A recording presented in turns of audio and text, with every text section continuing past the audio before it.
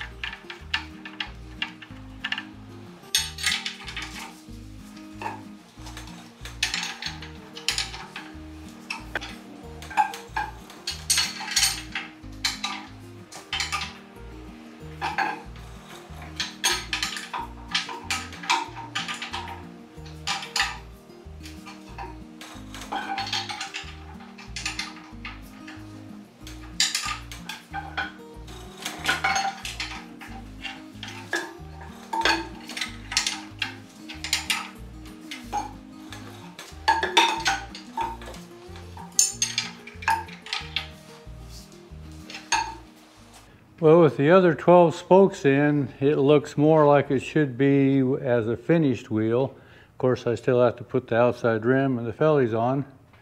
But you remember these bolts, I had two different sizes. The larger sizes were .889, 885, some of them were even .9. And then the ones that were closer to 7/8 were closer to 7/8, .86 to .87.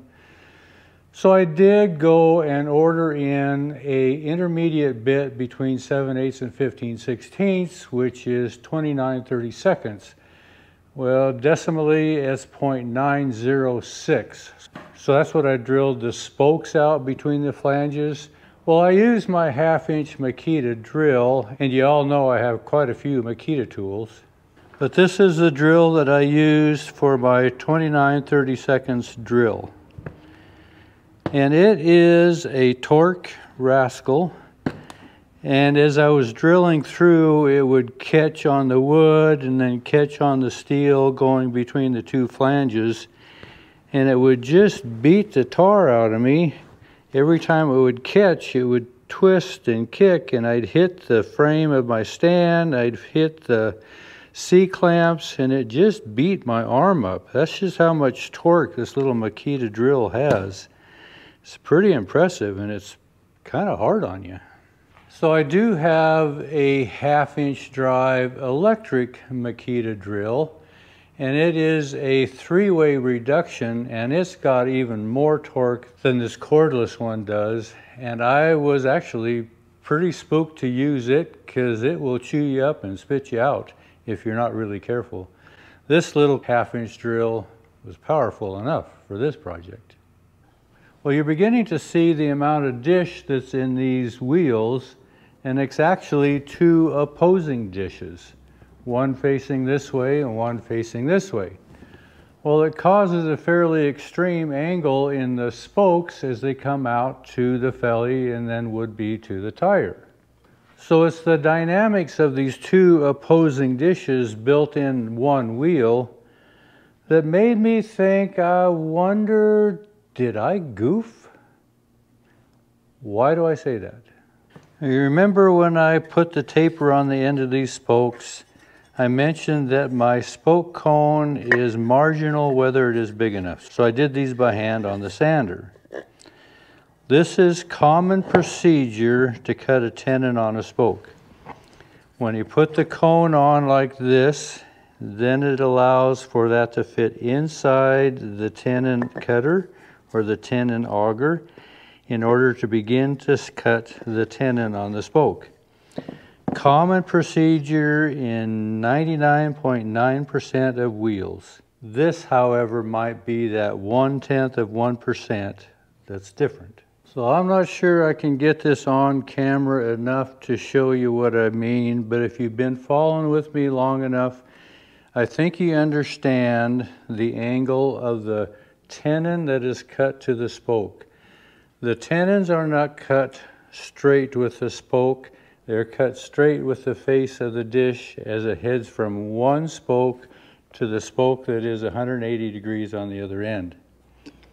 Now in this case, I've drawn a center on the hub, right in the middle of the hub, which if both spokes come in equal, same direction on both sides, this should be the center of the felloes and the center of the steel tire when they are all assembled. So if I measure between the inside of these 2 spokes, I have 8 inches from the inside of the 2 opposing spokes.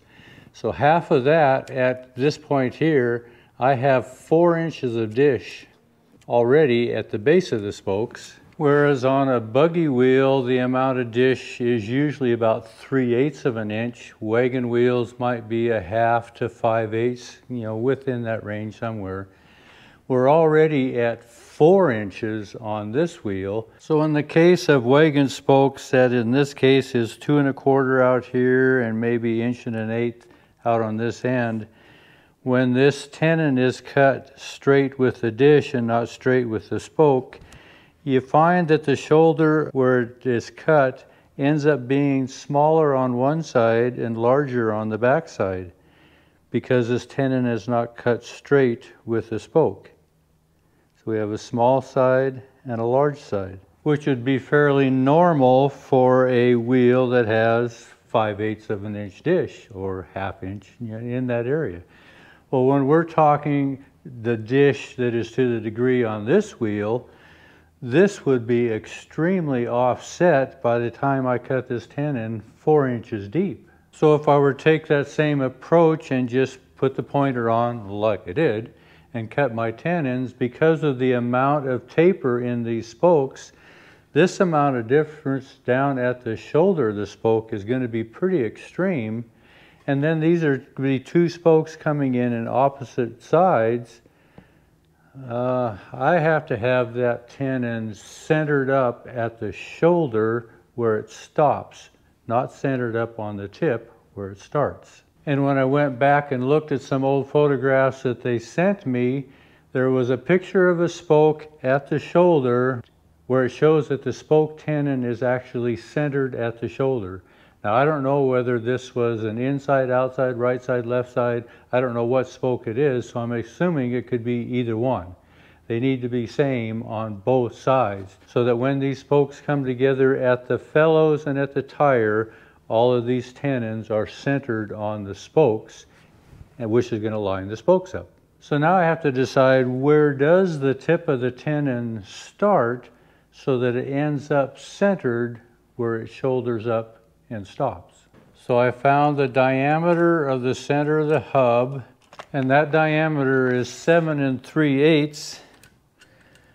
So how do I find what the length of my spokes need to be? Our wheel is going to be 120 inches, so I'm going to subtract the 7 3/8 from that, and then divide that in half, and I'm going to come up with 56 5/16 length to the end of my spoke from the outside center of the hub. So one of the things I did is I made me a stick that is the same length from the center of the hub to the end of the spokes. And this is 1 3/4 wide, just the same width as what the tenon is going to be when I actually cut it on the spoke. So on the end of the stick that I have that's 1 3/4, I put a mark right in the center. This is going to be the center of the tenon on the spoke, and that's going to go right to the center of the hub. So now if I want to find where is the center of the tenon on the end of the spoke, I'm going to move my straight edge to the center of the hub.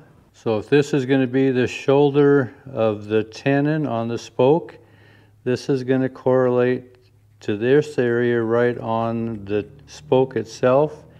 And this bevel, which is 3/4 of an inch, if I go to the center of that bevel, that's going to be the center of that tenon. And now since I have the edge of my board to the center of the hub, I can put the edge of my board to the center of my spoke, and I can find out exactly where that tenon is going to be and at what angle at the center. And just draw that line out as best I can. That now becomes the center of the tenon, not over here, but over here, to make this tenon go straight to the center of the hub. So since my tenon is going to be 1 3/4, half of that is going to be 7/8. So this would be approximately the outside edge of the tenon on both sides. I can hold this straight here. That would be about the outside width of the tenon. So if I do the same down on this end and figure out where the edge of my tenon is going to be, I can get kind of a pretty good feel of the angle of that tenon.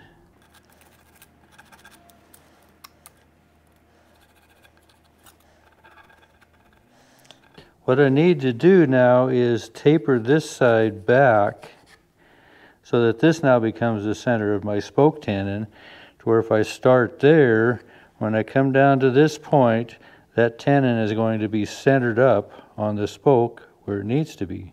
So the benefit of having made my spokes a little extra long, they're 1/4 inch long, I'm actually going to trim those off right about in that area there, which will allow me enough room to trim this off and re-taper my cone to the side where it needs to be in order to line that tenon up where it needs to be. So I'm going to have to take some more shoulder off of here. This one will be just about right. I might increase the taper here just a little bit just to remove material. But this whole process is to move the center of the tenon over about 1/2 of an inch to where it needs to be so that this tenon goes to the center of the hub. And this same effect will be done on both spokes. It'll be just offset the opposite direction on the opposing spoke as it is on this first spoke that I drew out. So did I goof up? I kind of did, but it's not so extreme that it's not fixable. Mainly because I cut my spokes 1/4 inch long, so I can trim that back, make that adjustment so that when both spokes come in from opposing angles, those tenons are going to line up in line with each other, which will be in line with the set of fellies and the tire as it comes around. So the spokes are going to come in like this, but the tenons are going to line up, and that'll head straight to the center of this wheel. So this wheel, in essence, has about 4 7/8 inch, roughly, dish, opposing dishes built into this wheel, which is part of what makes this wheel such an extremely strong wheel.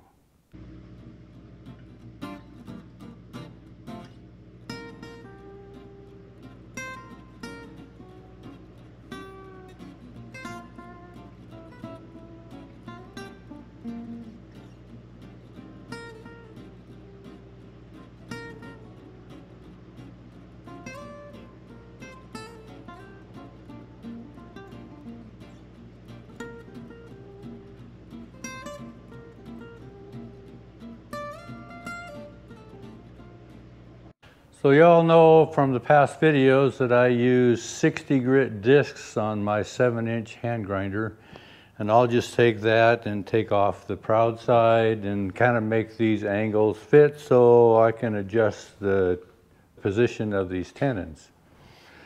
It'll work. It's just a little bump in the road. So once I do all this, then the challenge now is to take this vertical wheel, and I need to turn it horizontal to put it on my stand so I can actually cut those tenons and live to tell about it.